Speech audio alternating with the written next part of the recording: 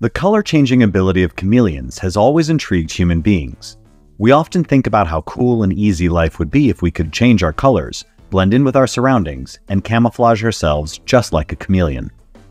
Unlike octopuses and cuttlefish, who change colors by moving around the pigment in their cells, chameleons have specialized cells called iridophores that do the job for them. These iridophores have pigments and nanocrystals within them that reflect light of different wavelengths. The chameleon changes its color by exciting or relaxing its skin, changing the density of the upper layer of iridophores. A chameleon's skin has a few different cell types that contribute to its unusual color schema. The uppermost layer is composed of cells that contain a yellow pigment, xanthophores, and others that have red pigment, erythophores, which are mainly present in striped regions. Under this layer lies the iridophores, which reflect different wavelengths of light, depending on how they are packed and ordered. Finally, the last layer is composed of melanophores. These melanophores have extensions that reach the uppermost layer of the skin. When a chameleon is in a relaxed state, the nanocrystals in their skin are closer to each other and reflect shorter wavelengths like blue. When a chameleon is excited, the distance between nanocrystals increases, so they reflect longer wavelengths, such as red, orange, and yellow. A chameleon's green color is the result of yellow and blue wavelengths in combination. The yellow from the xanthophores plus the blue light reflected from the iridophores results in green. In the creature's relaxed, neutral state, the green is light and vibrant.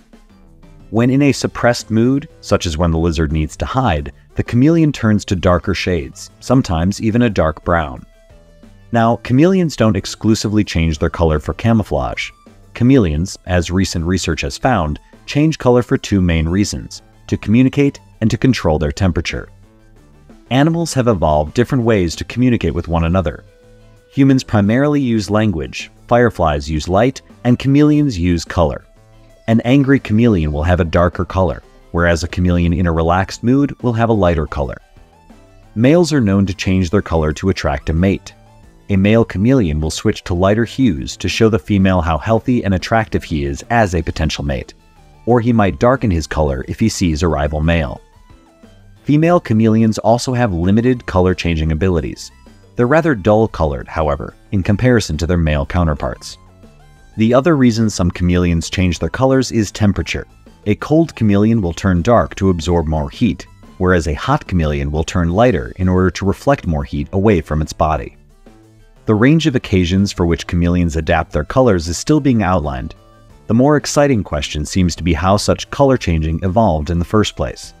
From complex nanocrystal lattices to pigment dispersal in the blink of an eye, the intricate ways that animals change color is stunning, fascinating, and downright magical.